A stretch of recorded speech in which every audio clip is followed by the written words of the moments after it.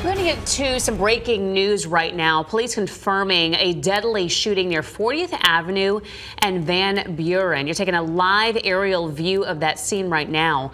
Authorities were called there and found a man who had been shot. The fire department tried to help him, but unfortunately he died there.